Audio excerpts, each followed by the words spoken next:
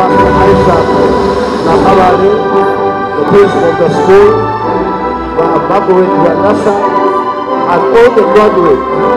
Today is a special day in our ministry, our kingdom here, in the name of Jesus.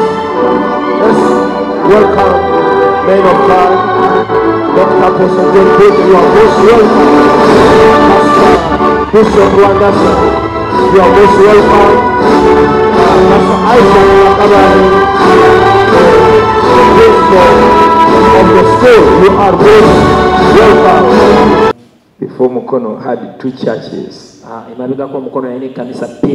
who were here working for you. We are young, but we started serving.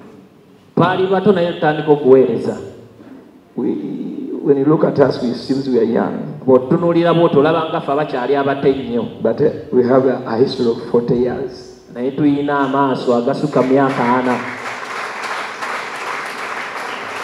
For those of you who were there when our Papa left heaven, you heard some stories. Some of you were not born yet. If you were born then, you were still very young. So you can imagine you being under the school. This is not the school of the amateur. It's roots. You are dipped and rooted in roots, not just an academic. You're not so much about academic excitement and papers and degrees. But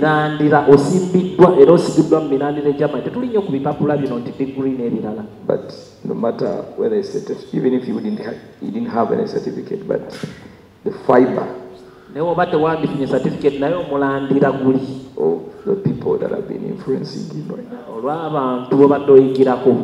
So I want to thank you, Pastor Anderson, the wife. I commend your humility. Seriously. Most pastors, they will tell you, teach my people. But the danger is, if somebody outlearn you, if they learn more than you, then you're gonna have problems in the church.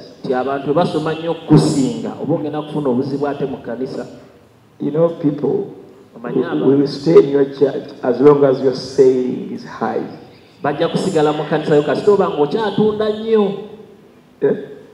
Because this is a ceiling. Saying a ceiling, yeah, sailing, not say ceiling. Because it is just sail. A sailing, you have if it is this level, you can only have people at that height.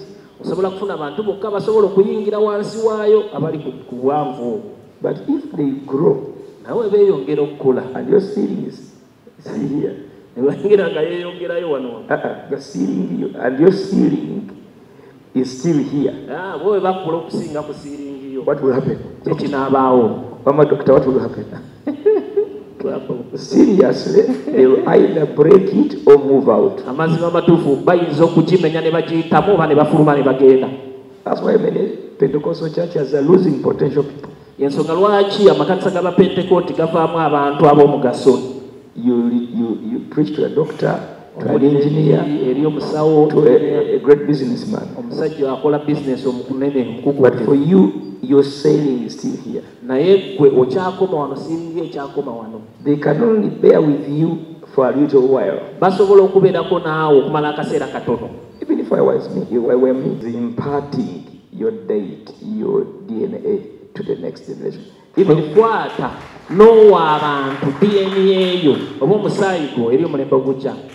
that's what Jesus did. He didn't build a single room. Even a cathedral. No. Jesus did not even live a rented house. No.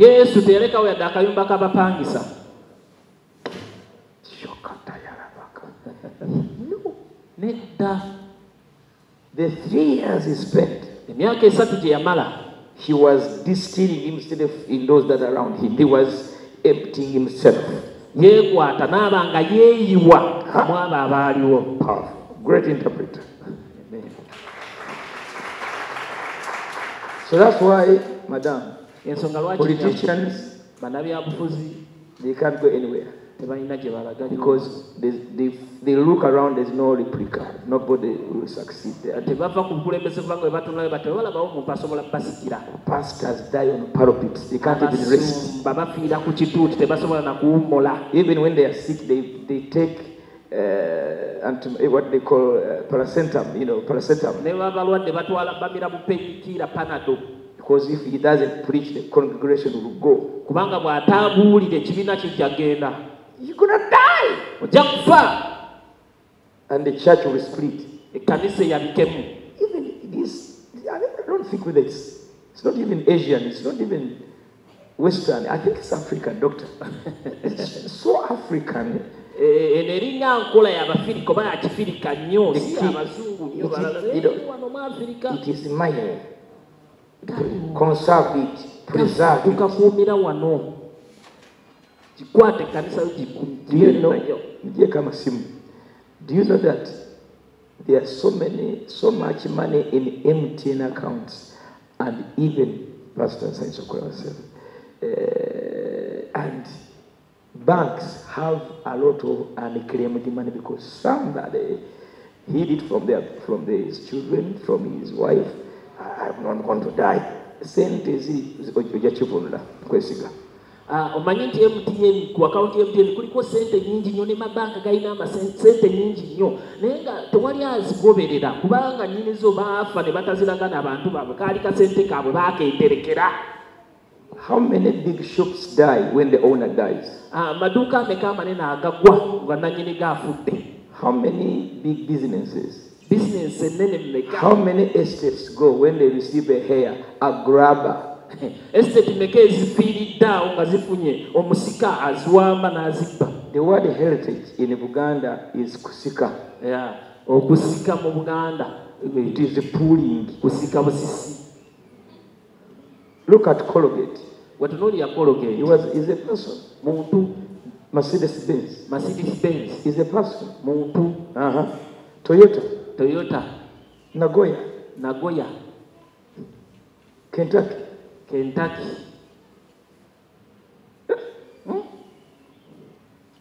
Mention anything. Madivan. Meta. Mukwano.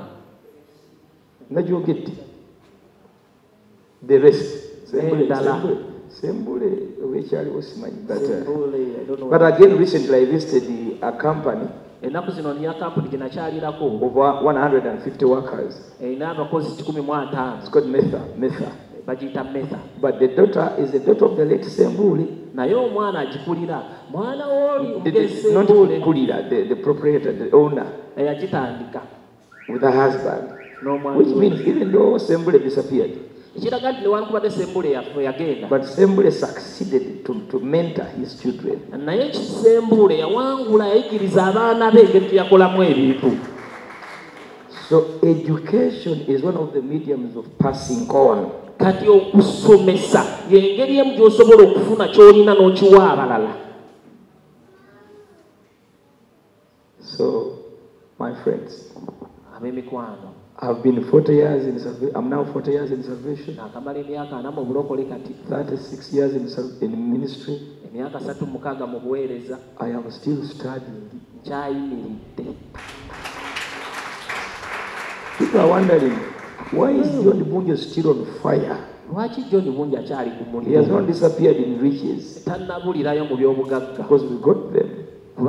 Titles, names. We were coming from Chisoro and Kabale this week with my wife. And I said, my wife, these missions we used to do them for 30 years ago. These missions. But we are still doing them.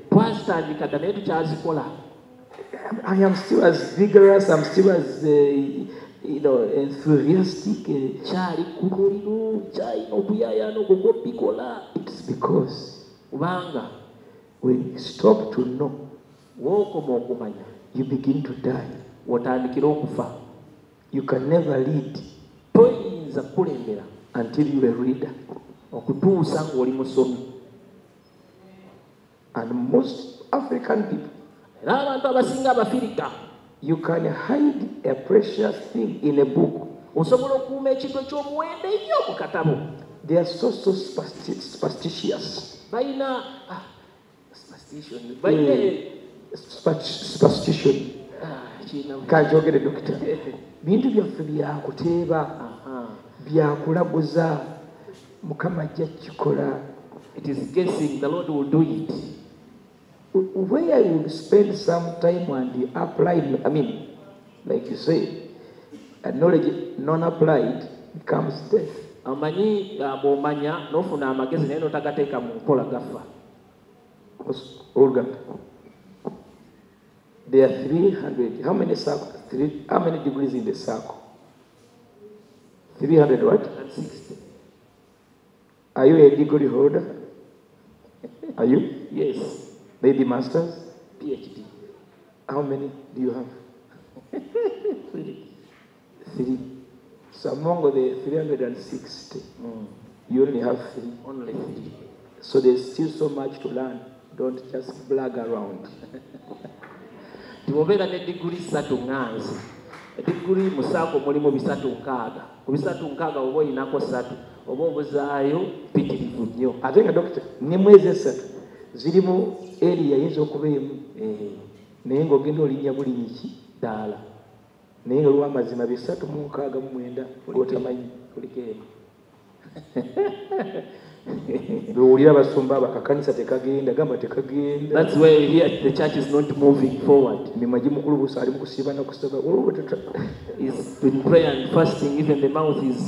Nange kambateera akabaze Oluganda. Let me also release something to you. There is a lot of fasting Mulimu okusiiba kungi and praying n'okusaba without knowledge. naye nga kumanya tewali. Paul said, Paulo yagamba, I will pray with wisdom, n'asabyanga but amagezi, also in the spirit n'asabyanga mwoyo and wisdom. n'amagezi.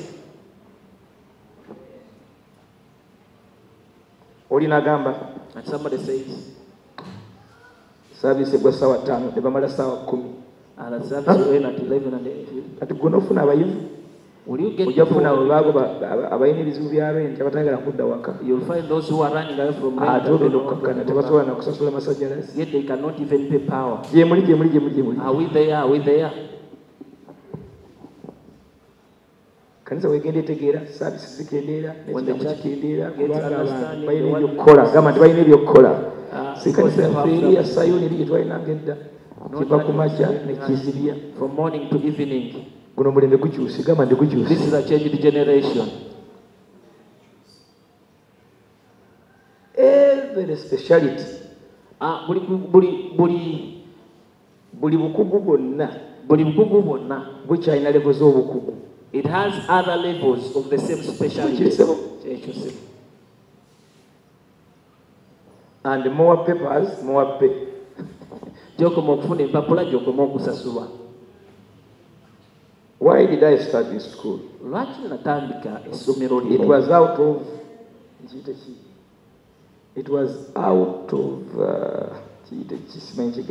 kale kankyonnyonnyole. I pastored a church Nasumba ekkanisa in Najjanankumbi. enajja nankumbi. It spread all over the country, Yeetolodde erina branch nyingi mu ggwanga but with problems.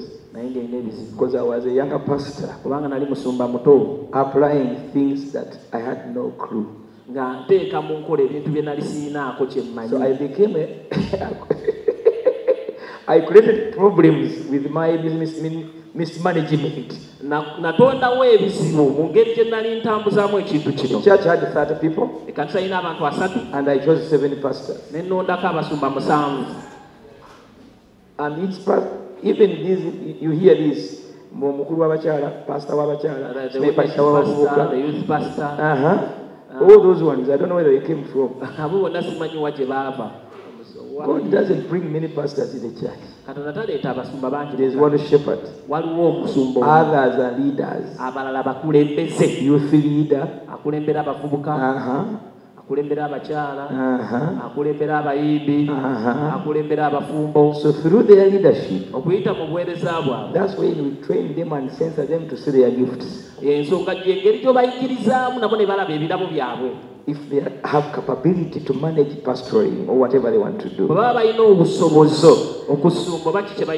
John Munjo, I ended up having a lot of pastors. They eat some people's money. They show up, Pastor Wawali, Pastor Wawali, they were still very young and they were named the pastor.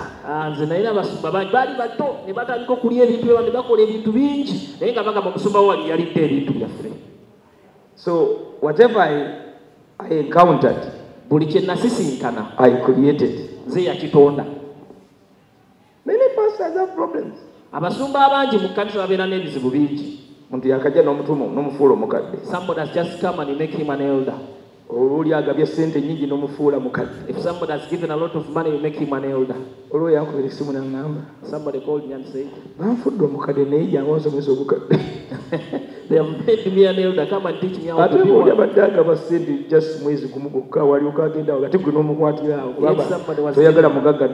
Money 1 month, and because you don't want the rich man to run away.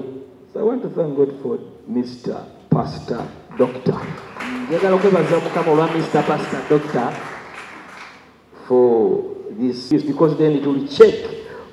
It will check on your foundation. Amen. Amen. So why did I start the school? The first church that I pastored gave me headache. Until one of the elders encouraged me to go to school. He said this. You are a very good pastor. We don't want to lose you. Go to school. I got annoyed. You know those days the spirit had just come here in Uganda. Everything is spirit. Even the bed is spirit. You have to play sex in the spirit. You stay you are with your wife 3 years. After 3 months, then you go there, as Abraham said, and Abraham knew his wife. I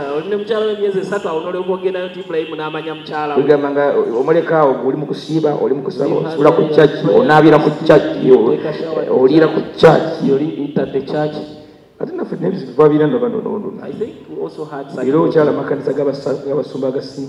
to those churches, there is a bed, there is a washroom. The pastor sleeps at the church.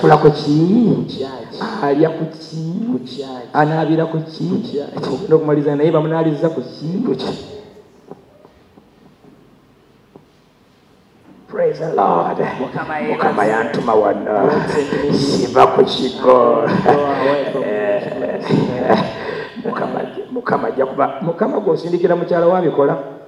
You send your the church will grow him with him. He'll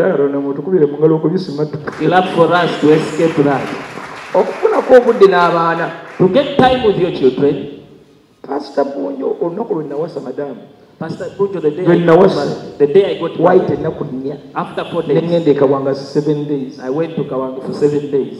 You can imagine your Mogoli after 10 years. You know? If you don't understand this. By the time I came back, the wife was so annoyed.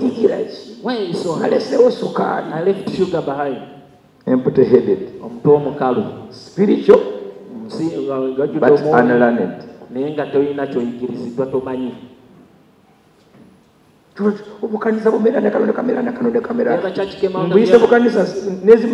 you this. There are even some churches that are registered that are not registered in heaven. There are some churches which are acting, but God doesn't know they are there. Waliwo n'ekkanisa ezaawandisibwa naye nga mu ggulu teziwandisibwa, era waliwo n'ekkanisa ezigenda mu maaso kati nga zibuulira enjiri naye nga Katonda tazimanyi.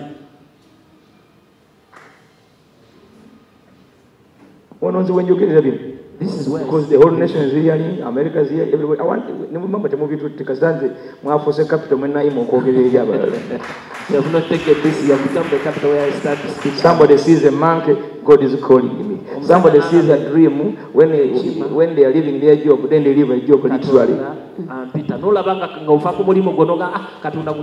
Nalose ekiroto nga pastor yeyambudde noga nti pastor ali were obutasoma era ekkanisa y'abatasoma ebonyaabonya kanjogere kasa tebazze unlanded, and the church of those people who are not learned disturbed so much. nze nsumbyeko ekkanisa y'omukyalo ennaku ezo Kawola katennemme I almost naye okuba failed, nange yasiŋŋana ndi katangalaasi but because it found me so strong. omuntu omunnyonnyola oyo n'okunyonyola To explain to somebody, you have to explain kino kyokoze what you have done. n'enkya ttiimu yaffe ejja kujja tuwandiise abalala wano Even tomorrow our team will come and will register others here. ekkanisa eno bwe neefuuka y'abayivu If the church becomes of a musumba tejja kumenya pastor, it will not. ebisubi bijja kwaka byokka bifulume mu nnyera mukama ffe yesu Those that are not right will blight and go away in Jesus' name. anyway olw'obudde namala n'ensoma After I went to school, naye najjala kusomera mu amerika but I wanted to study in USA. byagaana I failed kuba nalina pulaani eremerayo because I had a plan not to come back from there. abalala bagala nnyo okusomera amasomero g'abazungu kubanga omuzungu ajja mutwala Others want to study in schools where there are white people. katonda kye yankolera n'aleeta essomero ng'osasula $3,300 He brought a school that I paid $30,000. naye omusajja bamuyita Dennis Jemok But the man called Dennis Jemok, n'awulira nti bapasitors bangi batasobola kusasula ssente kujja mu amerika and he heard that there are so many pastors that cannot pay money to come to USA, ye n'alireetera bwereere and he brought it here free. n'ensomera emyaka eki And I studied for 3 years. bannange Oh, privilege. bwe natandika okusoma bwenti When I started schooling, bye nasoma tebyali bipya nnyo what I studied was not so new, naye challenge yaliwo but the challenge that was there, nga ekyali ekituufu nakiteeka wano but the one that was right, I put it this side. kati sukulu kye yakola What the school did, nali mbimanyi I knew these things. nenyamba kubitereeza butereeza It helped me to organize them.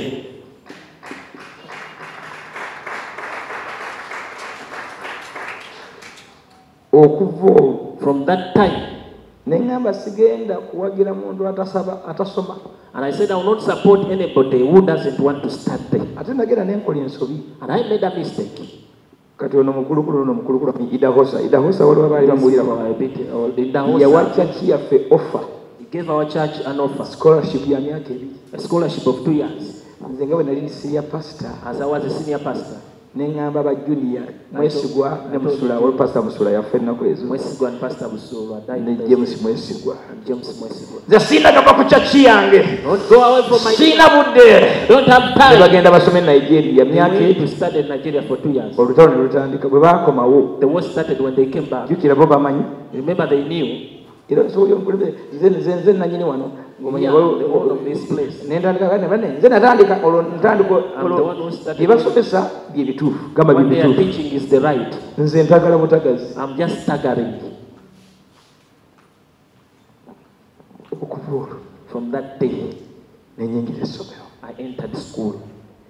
era And yensonga lwaki mwawona obutategeera bwange bwabayamba that is why you survived. My not understanding helped you.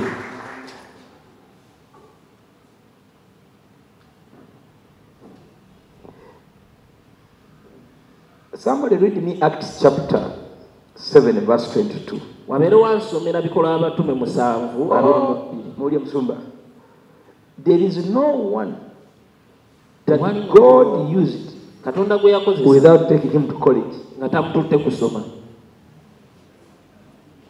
tebakitegedde Temukitegedde. let's start with Moses only one that never went to school Katandike ne Musa. two who never went to school Babiri bokka batagenda kusoma. Adam Adam Saul ne Sawulo. for them Saul was elected today So Sawulo bamulonda leero became a king tomorrow enkya n'afuuka kabaka. and he messed the kingdom for 40 years N'atabula obwakabaka okumala emyaka 4. Adam was made an adult Ye Adam bamuzaala mukulu yakolebwa mukulu. Naomi talina kye yayiga bamuteeka he just was commissioned in the garden Yakwatibwa bukwatibwa n'atwalibwa mu nnimiro. he don't know how seeds came up whatever except naming Teyali tamanyi na nsigo waje zaava okujjako okuziwa amannya. within 3 days Kumala ennaku 3 zokka. he had allowed his life to hit to take the seed. Yali amaze okukkiriza obulamu bwe okutwala ensigo. Kyalawo okulya the forbidden fruit. His wife ate the fruit, the forbidden fruit. Let's see. They need to study. Moses, Acts chapter 7:22. Doctor, can you read from there? Ne mu Zoom. Mulala somere mu Zoom. Do you have it there, Pastor? Quickly, please. Later in Muzindalo. Katfunawa Muzindalo because we are recording. Thank you, sir. About Zoom. I should read English? Yeah, English. Okay, let me open up. Come on. Eganyi. Gula. Bino ebyamasannyalaze olaba ne tulina okuba Bible ez'empapula. Wano bwe tuba tuyitawo twegendereza ennyo bannange. Okay. Bandage the Bible. Moses was told all the wisdom of Egyptians, and he became mighty in both speech and action. Another version says, Moses was learned, is it King James Version, in all the wisdom of Egypt. And he was a mighty man in words and in action.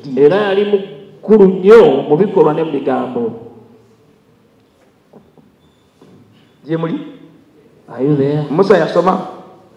Esomero limalamu emyaka ameka? How many years did he spend in the school? Yasooka n'asoma eby'Abayudaaya. He studied the things of the Jews. Yasooka n'asoma The Egyptian. Yes. Because he was going to be the next Pharaoh. Kubanga yali alina okusikira Falaawo. Then he studied theology for 40 years. N'asoma ate theology okumala emyaka 4 in the wilderness. Mu ddungu. You can't read with that ignorance. You only know push up. Bayinza kubeera mu butaka oli omusindikasindika bugaali this and the other. I got dreams. Are you going to begin a church? The man was learned. Omusajja yali muyivu. He was mighty. Yali w'amaanyi. In eloquence, in speech. Mu njogera. He could talk and professors here.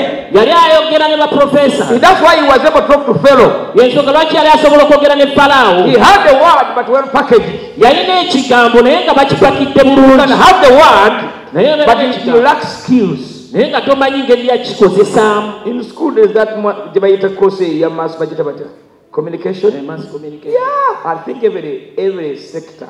Kobe musawo kobe bino bisawo byosigamba dwali ekigamba communication skills. Ani akolesa wano? Who brought you here? You are killing the image of the company. Never politicians. You can fail to get votes. For me, I'm not here, poor man, no. You will come back next time. Nabulira enjiri. I preach the gospel. Eno basira mbayitayo bati. Butambala mama. Eno Butambala. Abasajja balina sugide bano paka wa. Men have sugide from here to here. Because I was educated. Natandika kwogera bya Ibrahim. Natandikira mu Ibrahim. I started speaking things of Abraham. Taata w'abasiraamu wabakati abasiraamu bakyampita ne kakati okuddayo abasiraamu Butambala. Muslims are still calling me now to go. Mama wa mukyala Kimuli yali afudde. The man of Mrs. Kimuli was dead, had died.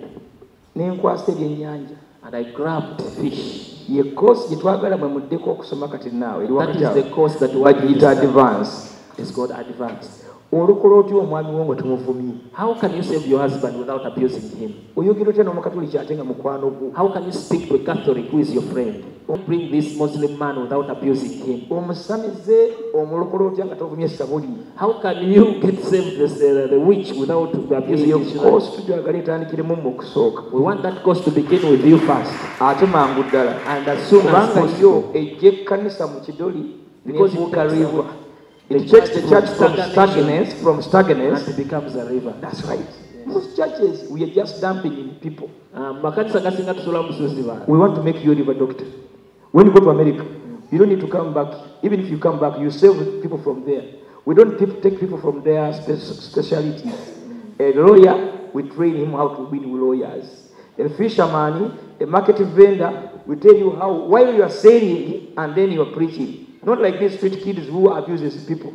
A tetwagala kujja bantu ku mirimu gyabwe oba looya twagala tukuwuli olokoke naye ate naawe balooya banno obalokole mu ngeri naye nga tukuwadde skill mu ssomero lye bayita advance. After giving you school tulina omuwala alina obujulizi yabadde akola mu kibiina ebitongole ebitwala abantu bino ebyebulaaya we have a daughter with testimonies mu Abu Dhabi olwayise mu course ng'abaana abamuyita mu buli lunaku bali bina.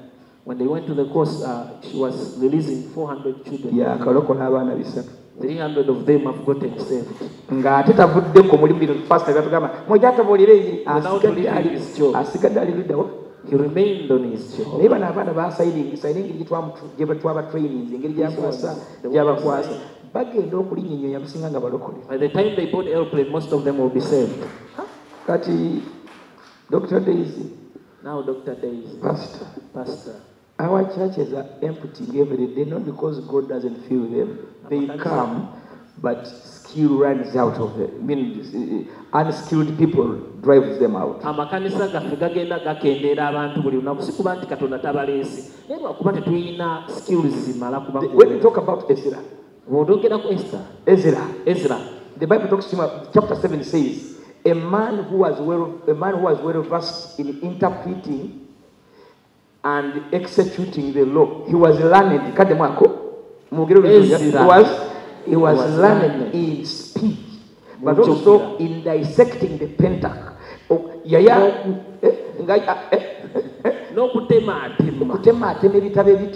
Those 5 books. He spoke once. And the whole chapter 7 of Ezra. It's chapter 7 of Ezra.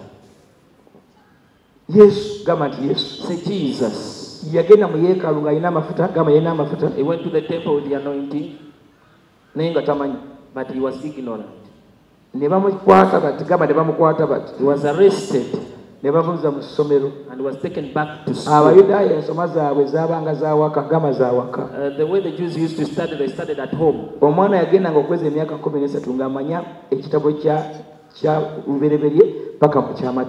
the time the child was 13 years, Philippians 4:16, not Isaiah 47. No, this was Philippians 4:16 and then Isaiah 47. And then a prophet. I want you, Pastor, to... No prophet was qualified to be a prophet until he knew how to observe, study, and apply the 5 books. You sit there and you unleash scriptures from Genesis to Deuteronomy. That's why prophets, they were not easy to crack. Yes, teri nabbi n'omu yafuuka nabbi okuggyako ng'amanyi oba ng'ayigiriziddwa ebitabo bino ebitaano. Kikyo taata. And on the villages they were called what they used to call synagogues. Era ku buli kyalo waaliyo kye baayitanga zisinagoga. Amakuŋŋaaniro. That was not the temple. The temple was once a year. Temple yali gumu omwaka naye zino tezaali. But everybody says synagogues. Buli mutugamba sinagoga. Those are the local schools that taught people according to the zones in that area. Ago gaali amasomero g'okukyala gaasomesanga abantu mu bifo ebyo. So after 30 years, kumala emyaka 30. Munyambeko mwenna mwogere. After 30 years, Jesus come. Yesu ajja. And he preaches for 3 years. N'abulya emyaka 3 gyokka. Kadem. His company was registered for 3 years under the Roman Empire, and he finished everything in 3 years. Bagiwandiisanga ya myaka 3 era buli kimu yakimala mu myaka egyo 3. Siwulidde.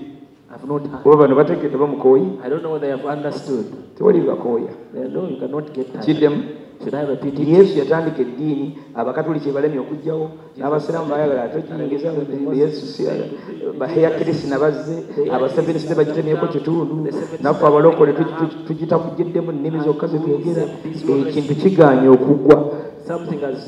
Nannyini kyo yakisimbira emyaka emeka nyambako taata yakisimbira emyaka emeka ojja kwogera nakabali yakisimbira emyaka emeka emeka saa 3 taata 18 yasigala asoma n'akolera emeka singa yatandika ku 18 yali buyize emyaka 3 If he started at 18 years, he would have suffered for 30 years. Muganye chukubira mu ngalo naye nze kanneekubire mu You ngalo. have refused to clap, but let me clap for myself. Kisinga na bano bannamawulire, waliwo bannamawulire abafu, gamba nti abafu. There are journalists that are. Atwala story tagitegedde n'alyoka alisya kampani okufuna ebizibu. It takes a story that he has not Naye waliwo understood. bannamawulire abayigira ku lupanka, gamba ayigira ku lupanka. There are those same things that Obalaba the journalists that learn ku YouTube bwabwe bonna You see obwekitege. them on YouTube and Buli kintu whatever. kyetaaga mu skill, gamba nti Everything skill. needs skills. N'akabizi taata omanyi oyagala nnyo akabizi wadde okakendeeza. Naye akabizi ke baguze ku kkubo kaba ka 10,000 kademu That is brought to the road is 30,000. yokyakaawe naye akabizi ka serena gamba ka serena But that of Serena, egyo emitwalo 5 pork is 50,000. kubanga kaliko omutendesi gamba nti omutendeke Because there is balina engeri gyakabaaga they have balina engeri gyakasonseka the zingridients way he puts in ingredients. gwe nga walindedde 3 wagenze dda mugundi mu daeria kama yazinye oluganda For you, 8 out of 3,000. Otegedde, you madam? go to the area. obanga abantu basoma okufumba gamba nti okufumba If people can start a Aha. catering n'okuvuga ki emmotoka and driving kakati cars. gwe nola buli musomaji naava eri mbadde akusindika kigaali n'ayingira buyigiriza Kasita, bw'abadde that dokita can ne woba ask dokita questions. era nawe yitaka okuvaayo okuyigira kuba Even if you're a bino doctor, bino byabapasita Because these things belong to the kati pastor. ennaku zino n'abasuubuzi baguddewo amakyali Even business people. ogenda okulaba now ekkanisa look at that. agifuuka nga kisuubuzi You see, he's driving the church as if it is a sente azibala business. kisuubuzi He's counting money in the business baaliza way. muli katonda bw'akuyita asooka n'akudropinga n'akutendeka n'akukomyawo. Stop there. When God is calling, he has to train you, put you on the other side, and brings you back. There are 3 levels of calling: Waliwo emitendera esatu egy'okuyitibwa. the call, Okuyitibwa, the training, okuyigirizibwa, and the sending. n'okutumibwa. Atula ne weba oyingire mu company Even if you enter in the sebo company, okufuna omulimu awapya bakola bagiyita induction bagiyita induction, Eh. probation, baba bakola ki bakutraininga. okukola ki Okuyiga bye bakola. naye gwe kanisa ya mukama kyafuuka kidoli But the church of Christ buli became, muntu alingira bunyisi naye akanoba atandise gamba everyone atandise just enter, even the one who was just tokoteka divorced has mutwe started. gyeeyo gamba nti amiina Say amen. naye akanoba gamba nti atandise Even the one who was just divorced has started. neyavudde mu kanisa nga bamuyombeseza ekiweebwayo naye The one nakola who atya left the church after being tubulaba nga bonna divorced. bwesulise kesulise kati That is why you see that they are all bending. ogenda okulya temunywa ddagala yesu yagaana eddagala You temwewandiisa don't take yesu yagaana okwewandiisa Don't register. Jesus refused registration. mwe mwenna abatuwuliriza ku tv Those of you who are watching us, n'abatulaba ku facebook ne and ku those who are TV. watching us on media, social media. If there is learning in other sectors, Waliwo okuyiga mu sekita endala. even in church, it is important to study. Ne mu kkanisa kya muwendo mungi okusoma. Kati mukole amawulire gammwe tojja kunkola tojja kunsaba interview. It is important to study. Kya muwendo nnyo okusoma. Without study, Bw'oba tosomye, you can't go anywhere. tolina gy'olaga. Today we are graduating these people. Olwaleero bano abantu batikkirwa. We honored them to this level. It would not be like this, but we wanted to encourage them for another level. Tubasizaamu ekitiibwa ku level eno tekyandibadde bwe kiti naye twagala okubazzaamu amaanyi bagende ku level endala. The church must be the apium. It must be the lighthouse of the world. Ekkanisa erina okubeera nga kyekitangaala, ennyumba ey'ekitangaala ensi yonna. For the church to lead, it must read.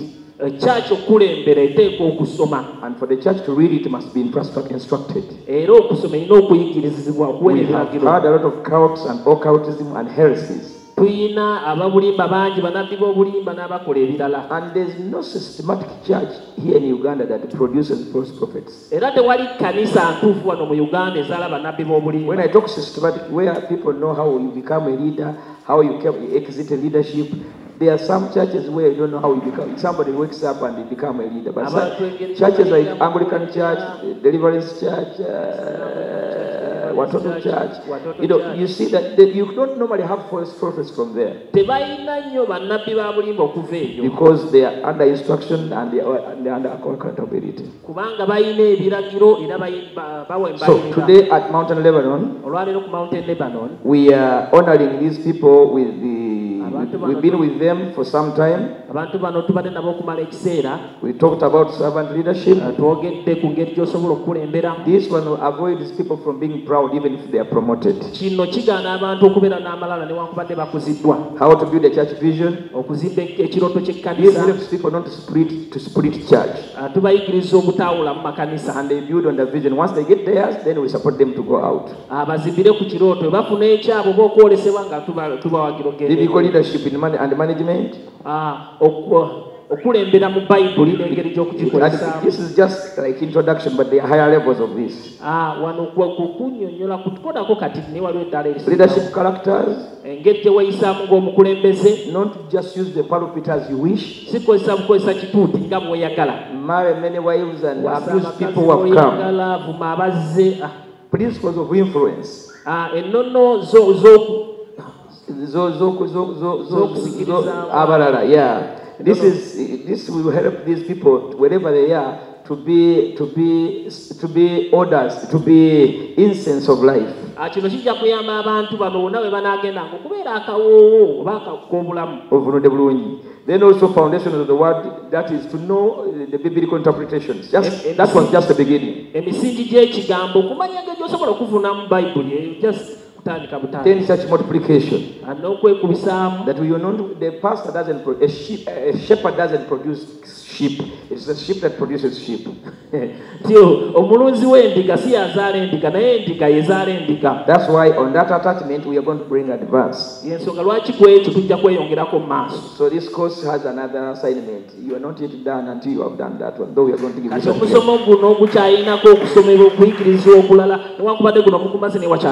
God is strategic for multiplication. Stewardship. You remember how Robert told you about stewardship? That if you are under pastor him, you serve him, you don't serve God. That means that you serve his vision. When your vision is ready, then if he's also steward towards you, he will release you. Not necessarily going with Mountain Lebanon ministry or whatever call God has given you. He can release you like I have done. When this man serves me, he has served me. He has served me. So I serve them too. This is what lacking in the church. Lack of stewardship. Oli bw'akulira abakyala ayagala batwala. Oli bw'akulira abaami ayagala beefuga. Omugamba nti kakati oluganda taamu ye weddeko nga nti ate abakyala ba. Abakyala bo baafuuse ddi mu bakyala bakwasita. Oli bw'akulira abavubuka ogenda okulaba naye alemeddeko. Bw'omukyusa nga ate yakola wali ekkanisa oba nga abatwala wali awalala. Oyo wala gitumugoba mu linnya lya Mukama waffe Yesu. In Jesus' name. The other one is given to be a treasurer. A steward of money is the forever and ever. Forever and ever. Yes, so that was a training for you. Then we also added something. Entrepreneurship, biblical entrepreneurship. Entrepreneurship, entrepreneur. Ye muntu omutandisi w'emirimu si bwe kiri muntu omuyiiya Joel tubadde n'ekkanisa nga eyimba olimba luno mbaye faith ntwala ssente lwa mama ono olwa mama ddi. When will you do that? This is important for those who are making news. In the certificate, apart from this one, what they call practical ministry. In this practical ministry, after you have finished advance. That will bring after finishing advance. We go deeper, even we teach carpentry, even nurturing mushroom.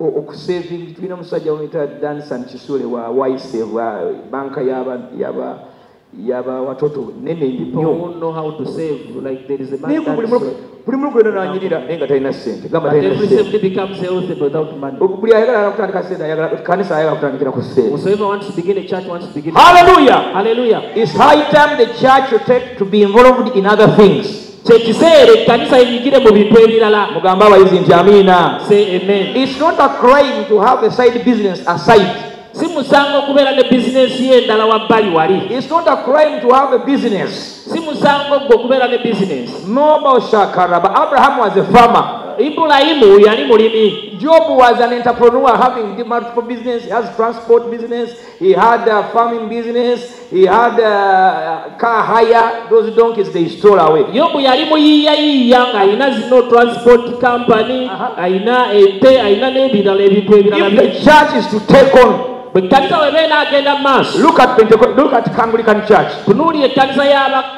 They are building hospitals. bazimba amalwaliro. We are busy enlarging our churches. Ffe tugeza bugezi amakanisa gaffe. I rather support the size of this church. Waakiri mpagira esayizi y'ekkanisa eno. Pastor, next year begin to build a school there. Musumba omwaka ogujja tandika essomero awo. Oba gwe senguuka tewali tukuleekaanira nnyo onovaawo. Oh, you go away, we are shouting for you from Go buy here. somewhere, you deserve to be on 10 acres land. Baako woogula weetaaga Let us turn this house into a modern Sunday school, a modern school. What are you talking about? tuuse ekizimbe kino kibeere school kasomero Bono bonnabbi ery'okubuulira. ssebo time yatuuse tebajja kuzza mu bijja bya kitaawe ebyo bye twakuzizza.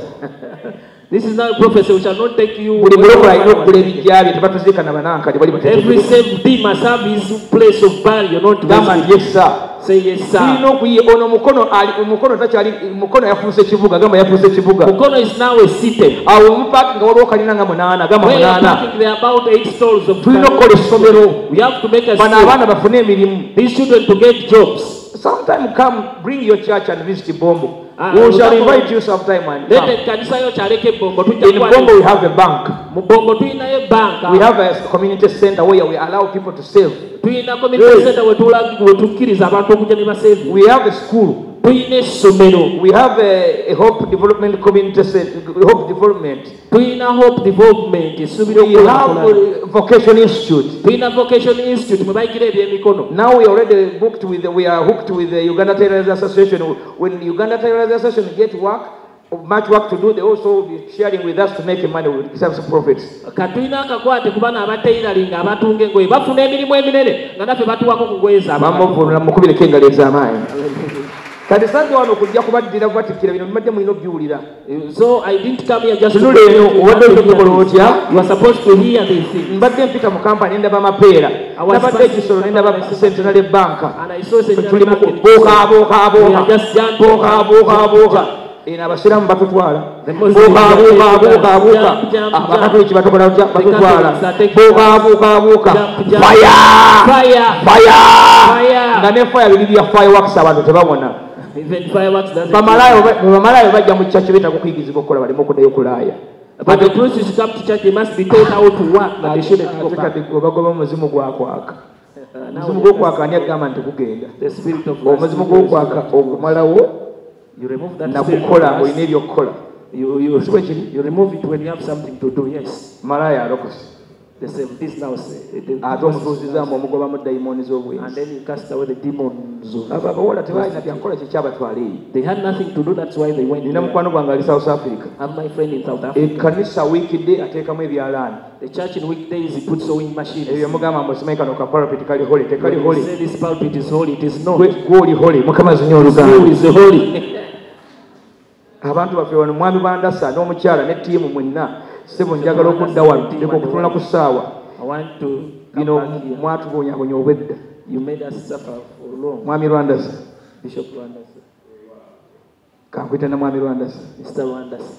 tukooye okusabira abantu emirimu gwe nga togikuliyetinga.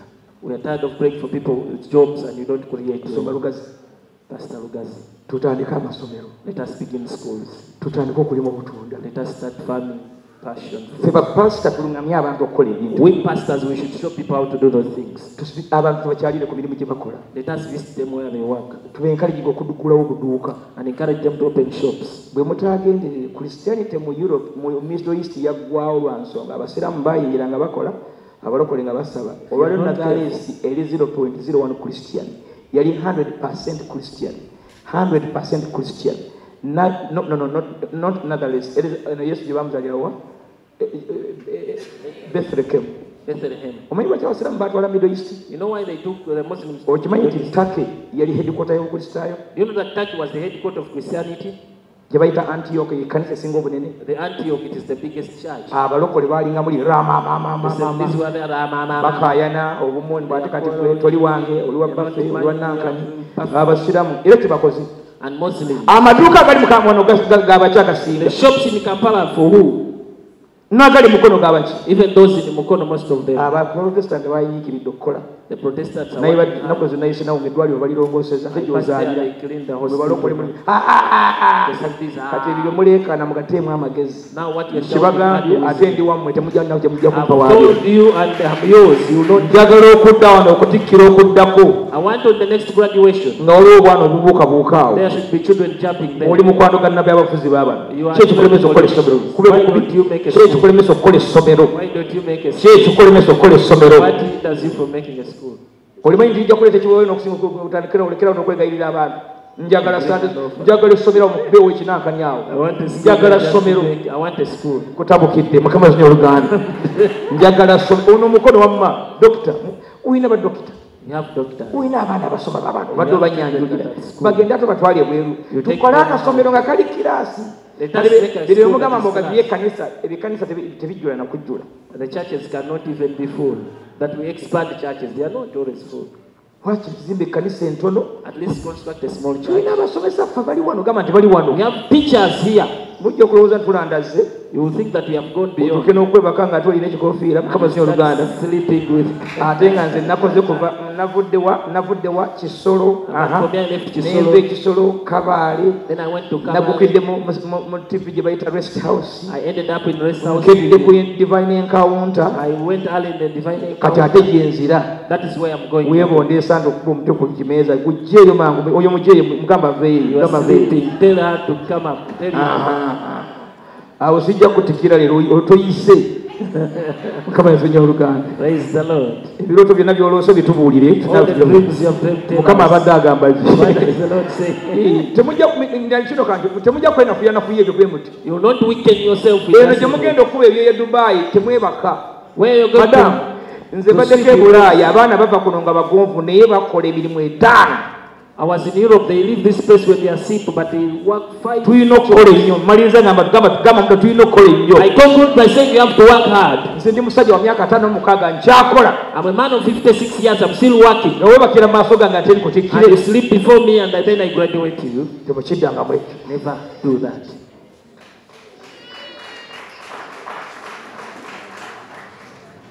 Wakati ate mu kukola nenfuna omusujja gwannuma 2 nengamba omusajja nti omusujja guno baguwonya batya amangu kwa malaria nagandi oguwonya balina kukuba mu mpiso ga nti saagala musujja kunemesa kukola ne bakuba empiso directness wannakubiriza okukaala enkofiiro giwanise bwoti kati betugamba kati mutikiddwa ng'ogissa wansi ng'ogamba nti yesoose gamba nti yesoose. Award these certificates.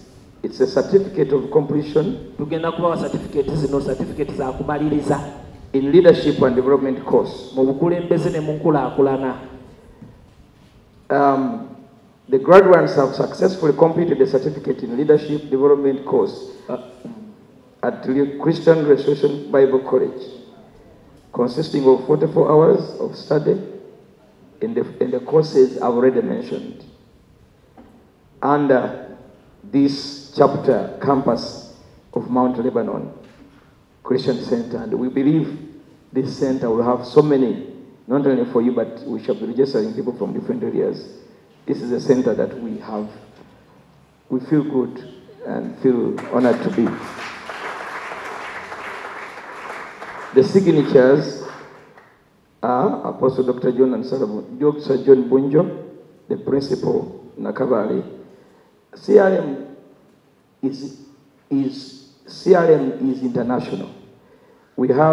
We planted a ministry in UK, and we have trustees in that ministry, and we have the chairman of board called Paul Booth.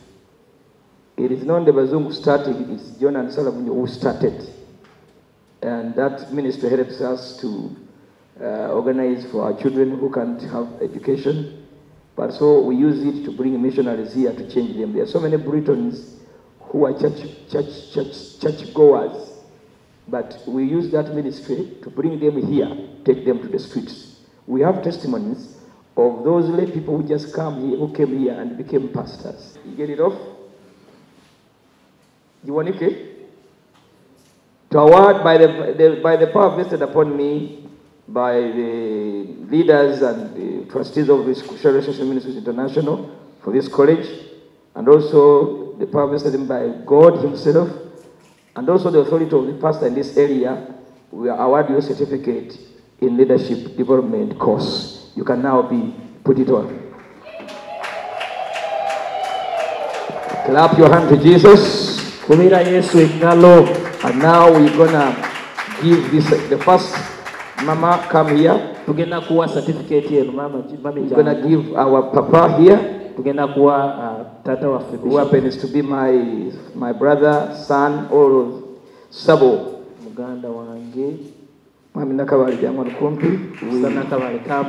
Yes, as you bring that of mama. Also, Mama, thank you for being obedient. Thank you.